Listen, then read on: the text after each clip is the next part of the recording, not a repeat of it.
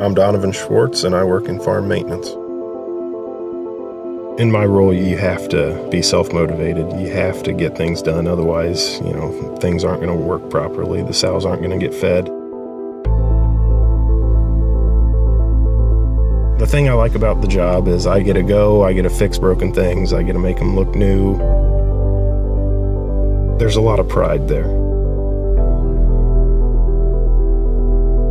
There's no monotony. No day is exactly the same. You can be working on electric one day or welding the next. I'm proud of what I do. Everything I have is because of the pork industry.